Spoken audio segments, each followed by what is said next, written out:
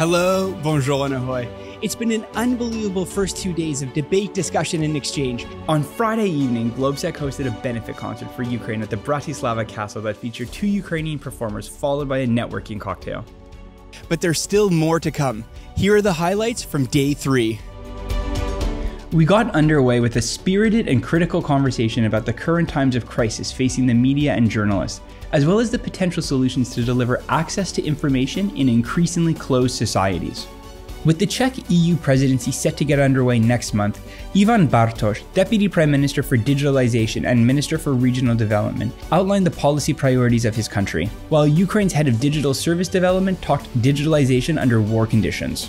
Looking to the future, a variety of high-level experts and financial institutions offered multiple visions for the reconstruction of Ukraine as well as the short and long-term priorities. On the subject of health, voices from the public and private sector addressed ways to improve public healthcare systems. At lunchtime, the Globsec Policy Institute's Center for Democracy and Resilience presented the research findings of their long-anticipated Globsec Trends Report.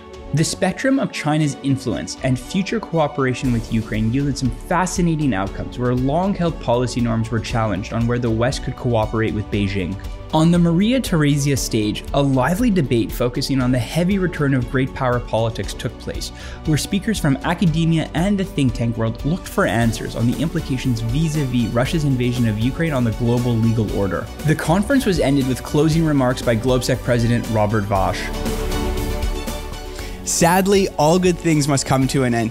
It's been an exhilarating 3 days of debate and discussion, but from the 2022 Globsec Bratislava Forum, that's it. But don't worry, we're already working on our 18th edition. Stay tuned and see you next year. Ciao.